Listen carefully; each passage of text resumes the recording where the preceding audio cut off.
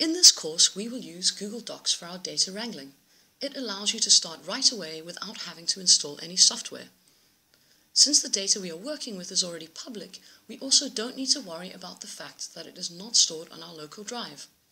So let's create a spreadsheet and upload data step by step. Try this yourself as we go along. First of all, let's head over to Google Docs by typing in docs.google.com into our browser. If you are not logged into Google already, you will need to log in to continue.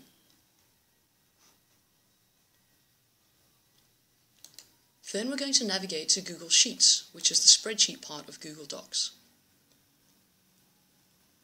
Once you're in Google Sheets, you can create a new spreadsheet by clicking on the red plus sign in the bottom right-hand corner.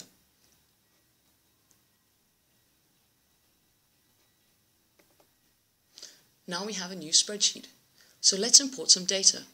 We can do this by clicking on File, Import. We have provided you with a practice data set beneath this video, and what we're going to do is upload this from our hard drive into our new Google spreadsheet.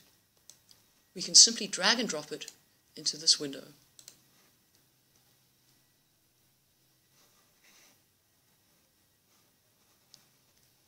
We are now given some options to create a new spreadsheet, insert a sheet, or replace the spreadsheet. In this case, I'd like to insert my data as a new spreadsheet inside our existing spreadsheet.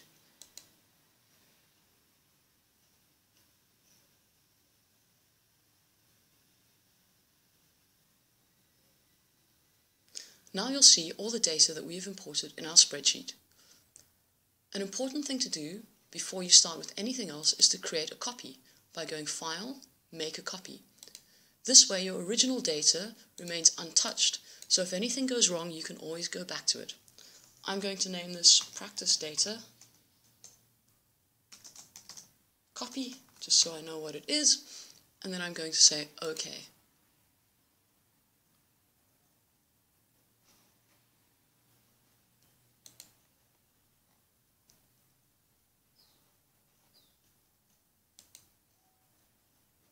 And you'll see over here we have the new sheet with all of our data in it.